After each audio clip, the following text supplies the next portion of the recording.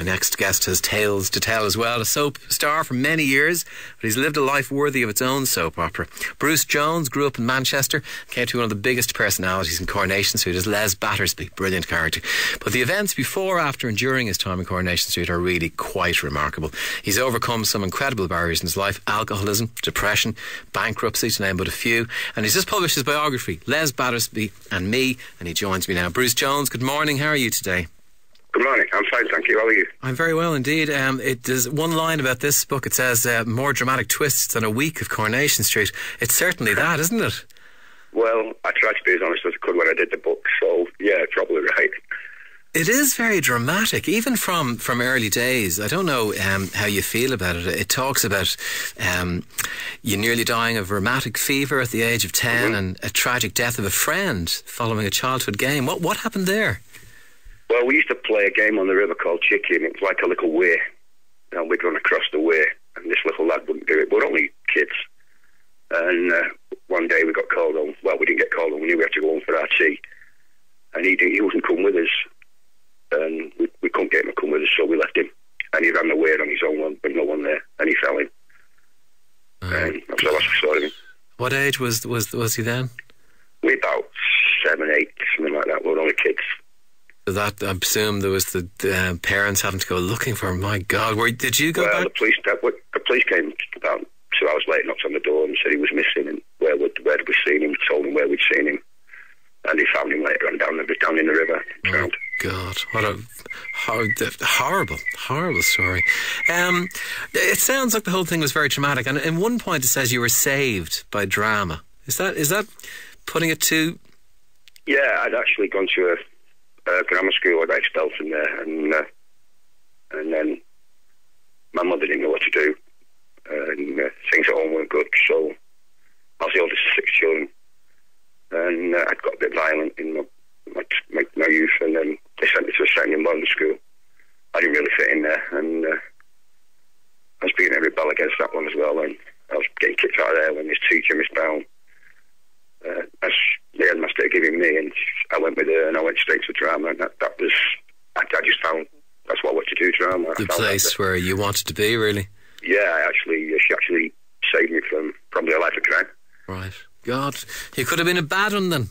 I could have been, yeah. Very easily. Were you drinking at that point? No, I was at school. No, I wasn't drinking then. Oh, I'll tell you, we're telling stories this morning of people drinking at school. Bruce, no doubt, being in school doesn't mean not drinking anymore. You went on then, you have to say, a very successful and fantastic life. Ken Loach, you worked with him? Yeah, I did. My first film was with I'd done like big parts in TV series, and I'd done so many TV commercials, and one commercial I did was with Ken Loach for washing up liquid, a bath cleaning or something, other commercial. Really? And I got on so well with him, he said he'd see me again. A year later he called me for auditions for Rainy Stones. Yeah.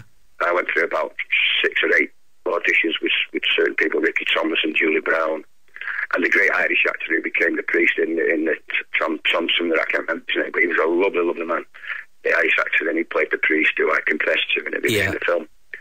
And the film won me European Actor of the Year and won me a lot of accolades, and I went on from there. I went to Roughnecks, and I was in every drama series going. You certainly were. You were in Hardly Touch of Frost, Band of Gold, Celebrity Star of the Rise. Band of Gold, yeah. How did Corrie come about? Well, I was doing a film with a guy called Shane Meadows, who does Little Britain, and all of them, called 24/7 with Bob Hoskins.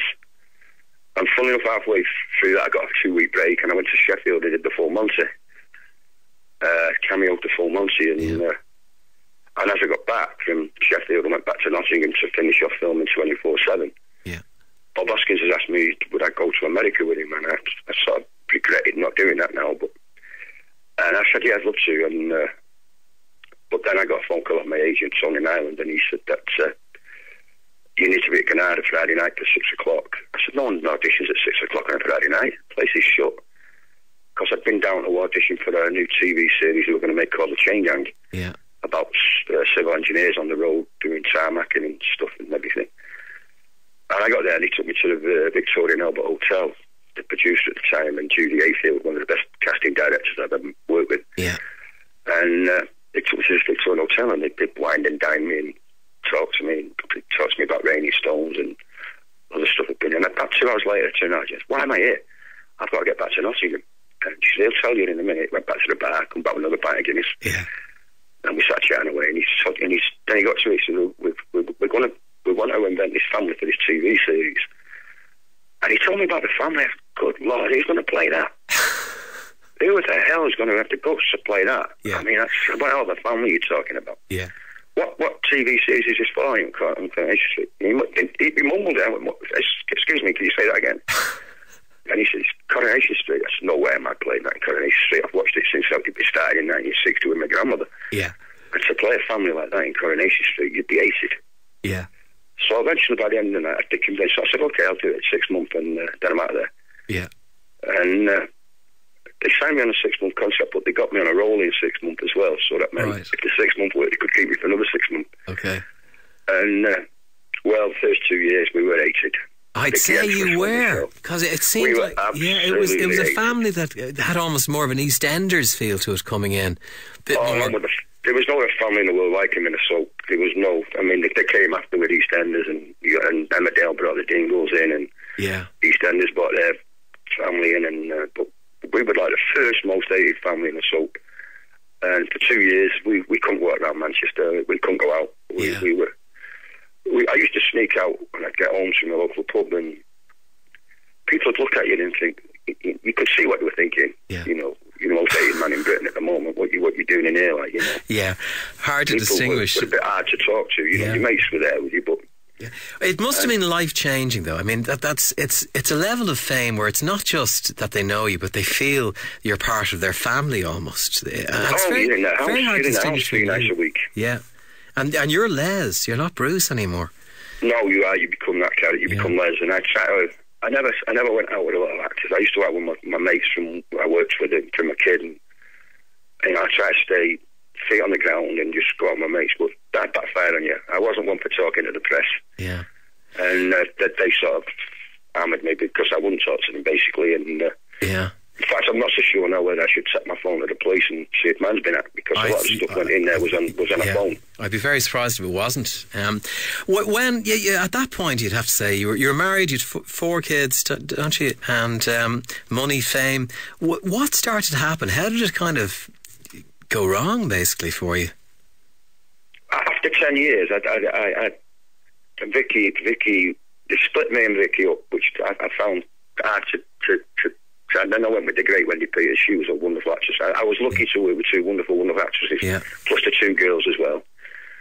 And but I never got the family. To me was Vicky and Bruce and Jane. It was Les and Janice. Yeah. And even though I loved my time with Wendy Peters, when she left, there was nowhere for Les to go. Yeah.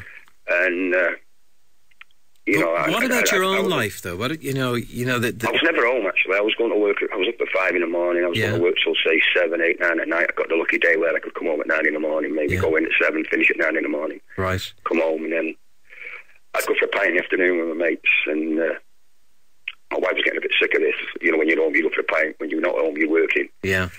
So I was breaking all the bonds of life. Really, I wasn't fulfilling my home life with my work life. I was breaking away from both, if you understand that. Yeah. I was trying to write poetry and stuff, and I couldn't do it. I couldn't get my head around anything. Okay. And I started to, then when I did leave, the papers about Saks and all that was wrong. It was a mutual agreement that it was time for me to go. And after 10.5 years, I remember feeling so free when I walked out the doors. It took me 3 days to leave. It was 3 days of conversation, 3 days of negotiation, 3 days of. But I knew there and then in my heart, if I don't go now, there's the I'd end up going. I don't know what I'd end up doing. There's the very famous incident in the car with your wife where you grabbed the steering wheel. That's very close to the wire, isn't it? Yeah, it was depression. Mainly depression. I've been away for depression, and I've talked about depression a lot now. And I think anyone that's feeling the depression coming on, talk to the nearest person to you right away. Yeah. Your most nearest person. If it's not your husband, go and talk to your mum. If it's not your mum, your daughter or someone doctor with them. Don't go on your own with depression, because you'll hide it. Yeah. You will deny it. As soon as you get in that doctor's office, you're full of it. You're going to go in there, you're going to tell him everything. Once you sit down and face that doctor, you will lie your head off. There is nothing wrong with you. Yeah. You know, I've been through that. So anyone with that feeling, talk to your best mate, get them to go with you. Get them to what? In the end, I went with my wife. My wife came with me. Right. And she opened up some doctor. And then I went on this course for depression. Right. Stayed away from drinking alcohol. Drink and depression do not mix. No, I think they're definitely it makes you worse. It's an incredible story. It really does. At times, it's hard to believe that it's not actually an episode of the soap you're reading. In it is an incredible story, which I'm sure will capture everyone's attention. You were one of the people who came across the body of one of Peter Sutcliffe, the Yorkshire Ripper's victims. The worst one. How did that happen? Well, I remember this story breaking, and it broke in Ireland. I'd never spoke about it for nearly 20 years, and I did the Late Late Show in Ireland. Yeah. And I was leaving the Late Late Show when Gary Byrne said to me, "Is it true you found one of the Yorkshire Ripper bodies?" And I'd had enough. I think that was depression in itself, abiding that in my head all the years, not speaking about it. Yeah. And I think I totally had enough, and I sat down. I said, "I'll tell you about the Yorkshire Ripper." And I explained everything I found. Yeah. The disemboweled body, the breast burnt off, all the hair burnt off, the face smashed in with hammers. When he couldn't kill, he went back and mutilated that body. And he was in the bushes the day I found it, because I'd been over that girl 6 times with a wheelbarrow. And then I'd gone back, saw his face in the bushes, looked down, and there was the body. It looked like a tailor's dummy, but it was Gene Jordan. Yeah. You'd gone over it in a wheelbarrow. Yeah, I'd been building a shed. Me and my mate had an allotment on the Sun Cemetery allotments, and I was the youngest of the two, so I agreed to work with. There was an old site across the way from where we were building our allotment and shed, and there's a lot of bricks there, so I was getting the bricks for the base of the shed, and that's when I found her. After about the 6th time walking back there, she was there. Looks up, there's the face in the bushes. It took me 6 months to remember that face. In fact, I had to phone the police and said, "I've got the face in my head." Then I described him with the beard, the black eyes, and his eyes were so black. That's what I remember most. In my nightmares, I also saw the black eyes. Did you also meet Peter Sutcliffe himself? Did I meet him? Yeah. No. If I met him, I think I'd have killed him. I think, yeah, many people would have done the same. There's something I must say about that. There was 13 of us. You know, there wasn't just me. There was 13 people found the Yorkshire Ripper. Yeah. And as far as I know, allegedly, I've been told that 2 of them people have committed suicide. I hope that's not true. Allegedly, I've been told that, but I hope that's not true. Because I know what they've gone through. I know exactly what them people have gone through. On the night of the Late Late Show, were you a bit put out that Gay Byrne asked you about it? Pardon? Were you a bit put out that Gay Byrne asked you about it? I was quite annoyed, but then luckily my wife was with me that night as well, so I was quite happy with that. And I came out with it, and apparently all of Ireland watched that, because I went and met Paddy O'Hearn the next day, invited me to lunch. Bertie Ahern. Bertie Ahern paid for you to stay in a 5-star hotel, I'm told. Yes, he did, actually. Put us up for the night and put us in. We made lunch with him and his wife, and they said, "Stay here tonight and have a drink and just enjoy yourself." All right. What I've got lots to thank Ireland for. I love Ireland. My grandmother was Irish. Yeah. I spent a lot of time with my grandmother. I lived with my grandmother for a lot of years, and she was from County Cork. Oh, very good. Ken Loach, who was on the show, had views on Bertie Ahern as well. They weren't good ones, unlike yours. I don't have any political views. I think that's one thing in my life. I don't agree with political views. Oh, right. People would wonder where the money... Anyway, but an incredible story. How are you at the moment? I'm fine. I'm writing a lot of poetry at the moment. I'm trying to write poetry. I'm writing a children's book. Researching that. I was at the library yesterday. Very good. I actually went for a pint last night. My wife let me go out for a pint last night. She went shopping. So you going to have a pint? Are you allowed to have a pint? Yeah, of course I am, yeah. I've not been out all week, so I get out of the house. Is it not a matter of being an alcoholic that you can never have a drink again? No, I'm not alcoholic. I can leave it. I've not been out for the last 2 weeks, so all right. I just like to get out. If I write a lot, I just like to get out and go and see my mates, have a few beers with them, and mainly the football. I like to watch the football with the lads. Right. So, well, if you're trying to write... My wife picks me up after the bin, and that's it. Over you go. Never go out of a night. Never go out of a night now. All right. I go out in the afternoon after break at work. One day, maybe Fridays. Well, if you're trying to write a children's book, we're going to be talking to Julia Donaldson later on, the author of The Gruffalo, which is one of the defining children's books, Bruce. So, yes, I've heard about that, yeah. It's a book, my kids have read that book. Wonderful book. But listen, Bruce, your book is very wonderful as well, and very honest too. Les Battersby and Me. Bruce, thanks very much for talking to us this morning. Thank you, and can I say hello to Ireland, and thank you, Ireland, because you've been really good to me, Ireland, and I think the world of Ireland. You're very kind. Bruce, thanks very much indeed. Thank you,